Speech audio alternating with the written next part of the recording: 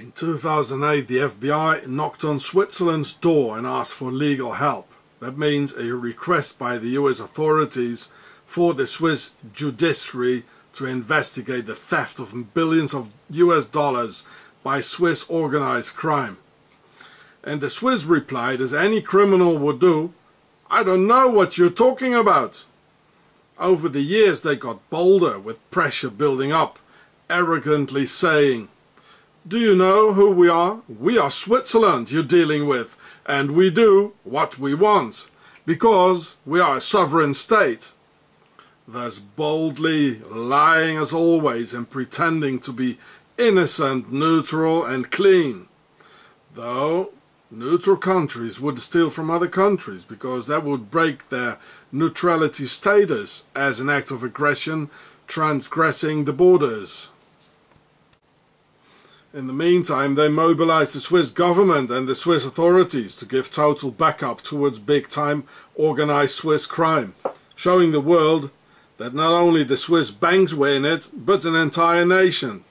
Even the left-wing parties defended the Swiss banking secrecy, which is in fact more right-wing thing to do, thus showing there are no real left-wingers in Switzerland. That is all part of the show. Then after 6 years of hard work by the IRS, FBI and US Justice Department, on May 19th, 2014, they gave up and admitted guilty of organized crime and billion-dollar theft, and that they've been lying all the time. After 6 years of lying, Switzerland pleaded guilty of crime, as any criminal knows when it's no more use to lie, as the evidence is so abundant. And it's not only these past 6 years Switzerland and the Swiss have been lying, but their entire history is based upon lies, crime, theft and assassinations.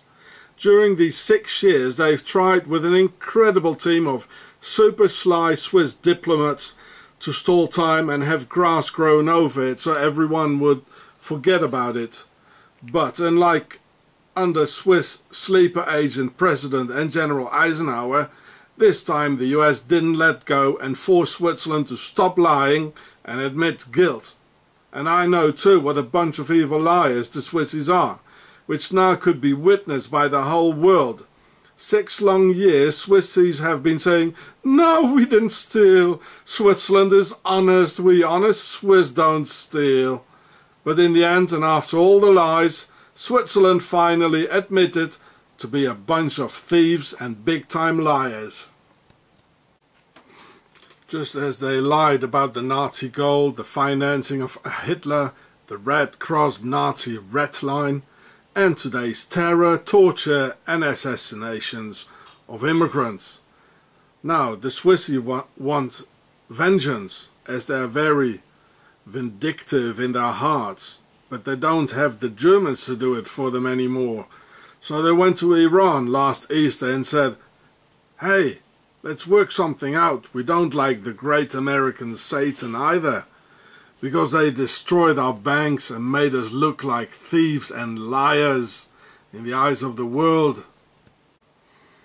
And if you would have talked to just any Swiss the past 6 years, you could have felt how they hate the US and the Americans, because of the Swiss banks and the IRS. And I even found several appeals for violence against US citizens published in several Swiss newspapers because of the US and the Swiss banks. And I've published some of it on YouTube. Switzerland is a menace to the world, and let's hope the US won't stop with this victory, but will smoke these Swiss Nazi out of their rat holes. Switzerland, a bunch of criminals with the country. Yeah, in this article from February 2009 from the BBC, the Swiss windbags, they still have a very big mouth, you know, and they trying, just as Mr. Hitler said, well, there was their pal, Mr. Hitler, the Swiss agent, Mr. Hitler, who said, well, the bigger the lie, the easier the people, you know, accept it and digest it. So similarly they still have a big mouth here in 2009. I'll show that. Here, Swiss windbags under pressure. It says, this is a clear case of power triumphing over the law, said Gabby Hoover. Oh, Hoover, don't we know that name? Hoover. J. Edgar Hoover, Herbert Hoover. Well, they did not the Black Tuesday in 1929. Well, here's another Hoover, Member of Parliament. Switzerland's banking secrecy has been put under real pressure, they say, you know, and yeah, Hans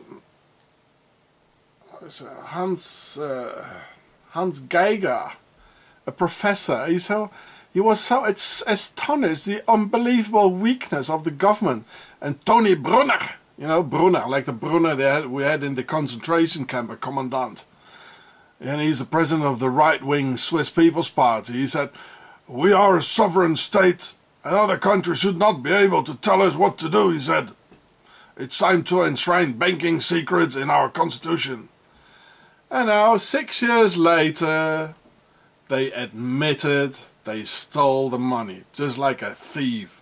Here, these criminals, they're still trying to pull it off here. 6 years ago, big mouth, windbags, you know, and they lied.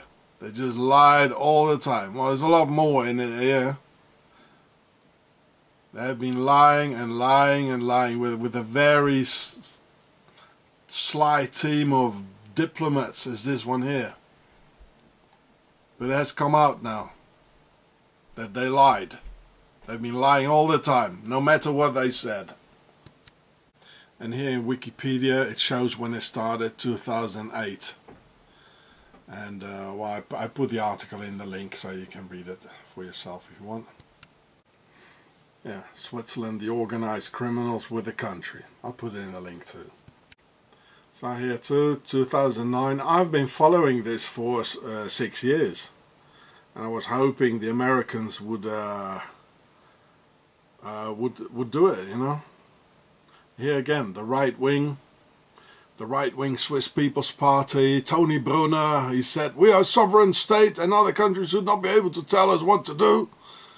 It's, you know, so here they're still trying to pull it through, you know, with sheer bluff. They're just bluffing, you know, and lying, stalling time. We are so clean and neutral. Well, in the end, they admitted they stole everything. So they've been lying for 6 years. They've been lying through all their history. About the Second World War, they've always been lying. Here are the proofs that they have been lying all the time these 6 years. The proofs are here. The world has seen it, what a bunch of liars they are.